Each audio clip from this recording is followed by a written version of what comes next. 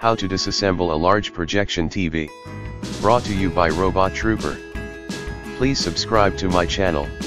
Do you have a large screen projection TV that is taking up space and you don't know how to get rid of it for free or next to free? This guide will give you ideas on how to break down and disassemble a projection TV into smaller components for transporting them at a landfill or recycling. Preparation. First, move the TV where you can get dirty and make a mess. I used the living room at first to remove the heaviest parts to make it easier to move. I used my garage as the final disassembling area.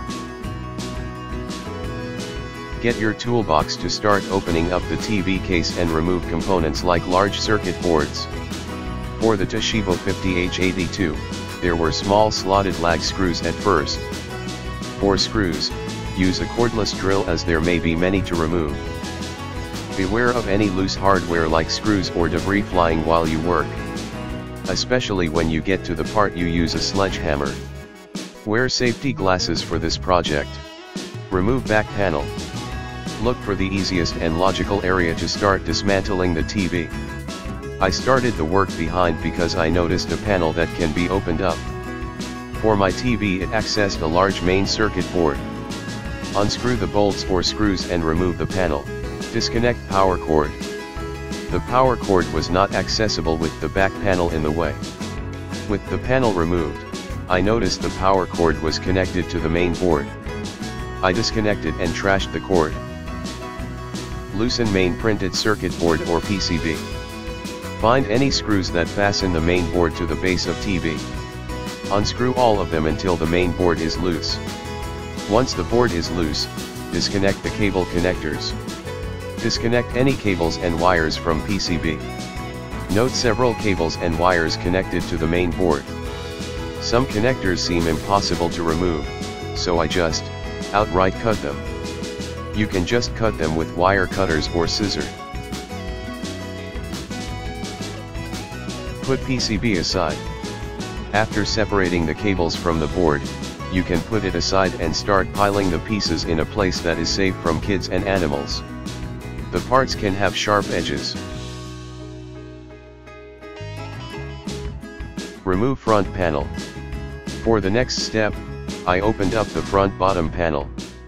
I had to pry this cover from the side with a screwdriver.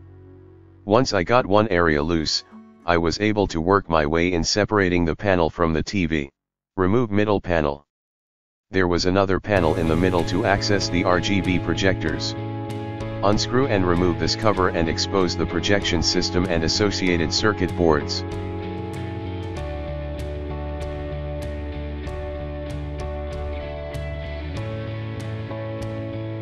Remove front screen. Part 1. Remove the RGB projectors from the top.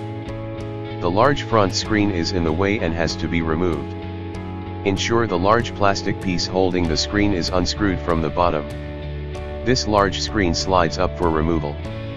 There are 4 hooks that hold the screen in place. Remove front screen. Part 2.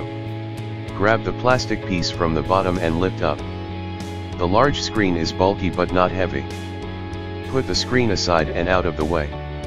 Inside you will see a large mirror on back of the TV.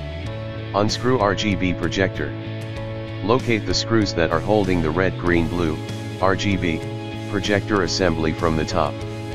Unscrew the projection system and ensure no wires are connected to the rest of the TV. If there are any connected wires, detach or cut. Remove RGB projector assembly. The RGB projector assembly was the heaviest piece other than the large TV body. Put this piece in a box because there are many sharp edges that could hurt you. Put the box and the projector assembly with the pile of TV parts. Remove speakers. The left and right speakers are held with 4 screws each side. Remove the speakers to lighten the TV. Smash the housing. Even with the main circuit board, front screen, RGB projection assembly and speakers removed, the hollowed out TV is still heavy and very bulky to put in a small truck. However, the TV is lighter for moving. You can now carry the TV shell in a big truck or van and dump it.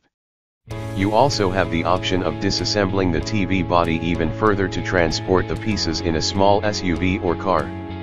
The problem with the rest of the Toshiba 50H82 TV is that there are no other areas to unscrew.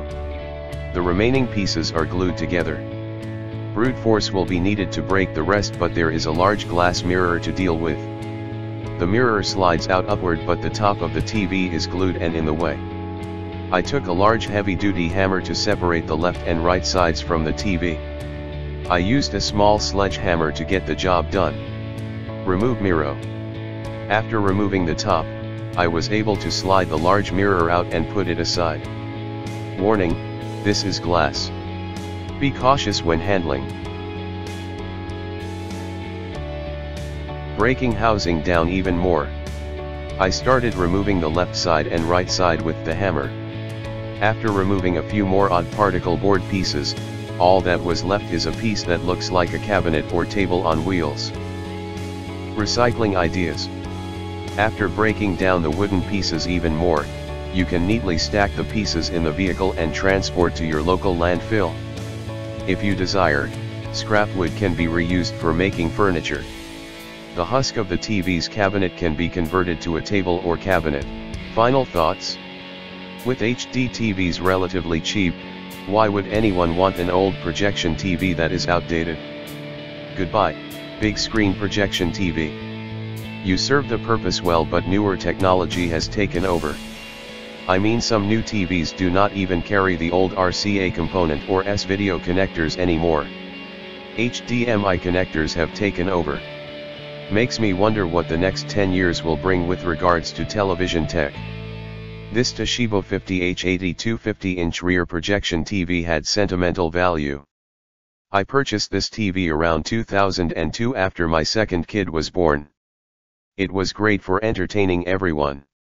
10 years later, the TV was obsolete. I was not able to play any console games like Nintendo Wii and Xbox 360 anymore. If it had problems, it would cost approximately $100 just to have a technician troubleshoot.